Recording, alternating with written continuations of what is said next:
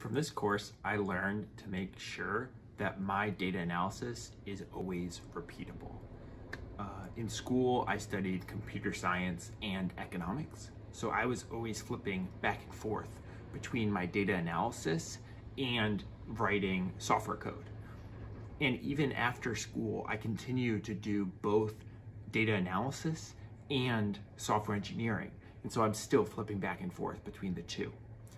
This course really taught me that my data analysis scripts are not that different from my software code, and I should really be treating them the same way. So in software engineering, we commit code to shared repositories.